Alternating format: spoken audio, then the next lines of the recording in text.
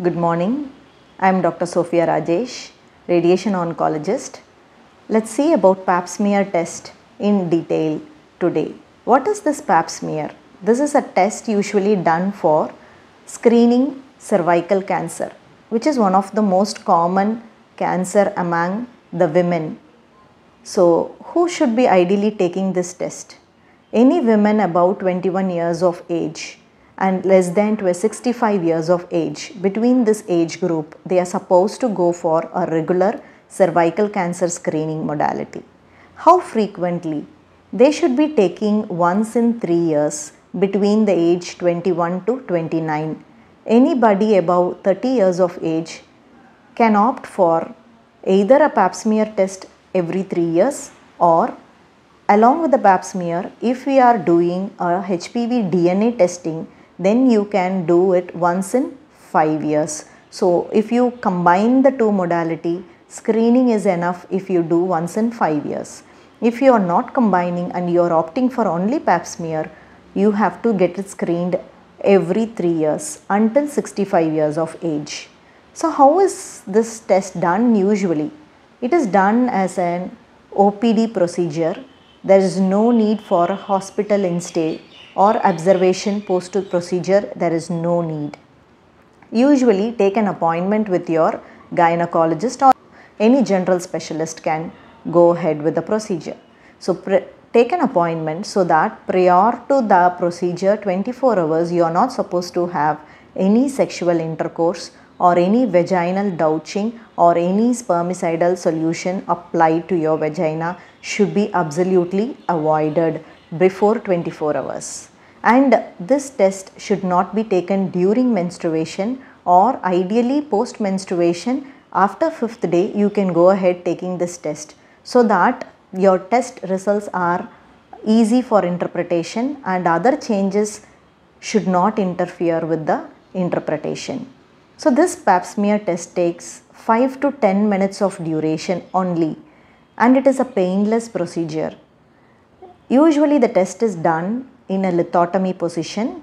So your gynecologist or your any consultant will make you lie down in an OPD, and they will visualize your cervix with the help of a speculum, and usually there will be no pain, just mild discomfort might be there during the procedure. They will use a small spatula or a brush.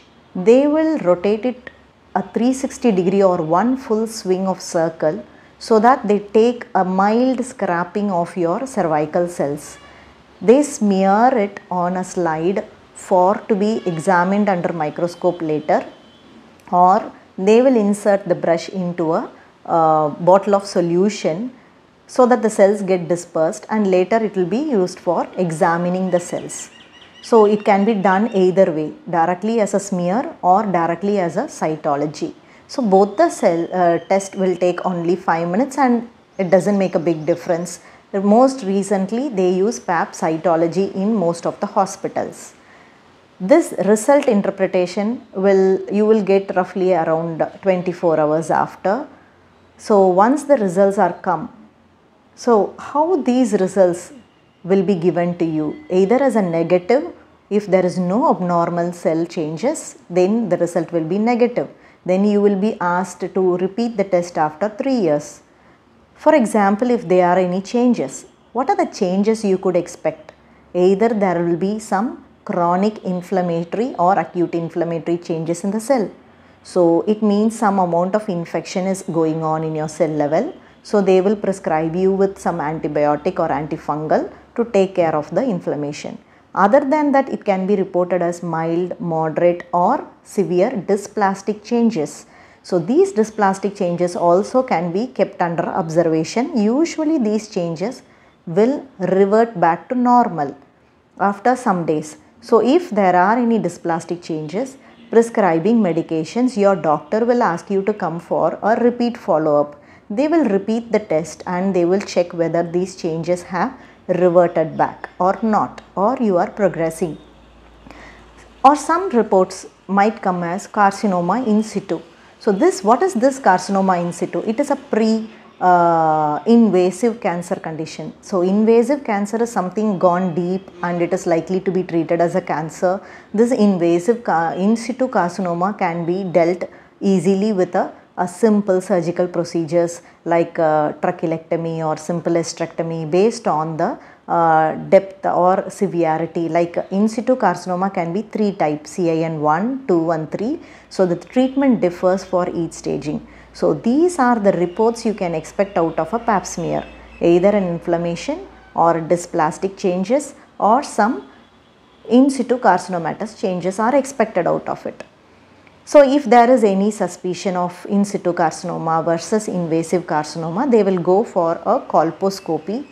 In colposcopy, they will repeat the biopsy. They will take a small chunk of tissue rather than the scrapping from the lesion and they will submit it for again examination. So based on the results, they will proceed with the treatment. So some people might have a doubt, if I am pregnant, should I undergo the test? No. During pregnancy, usually they will not suggest with the PAP smear test. Post pregnancy, approximately 24 weeks after, PAP smear test could be taken. The postpartum cell changes have to get settled. Then only you have to go for the PAP smear test. So it's a simple painless OPD procedure which can be done easily and you can protect yourself from getting a carcinoma cervix or diagnosing the cancer in the early stage with the help of this PAP smear or PAP cytology. I hope I have given a clear message to all the women in this video. If you have any queries regarding the test, drop in the comment section your queries. I will be answering the questions. Please like and subscribe the channel. Thank you.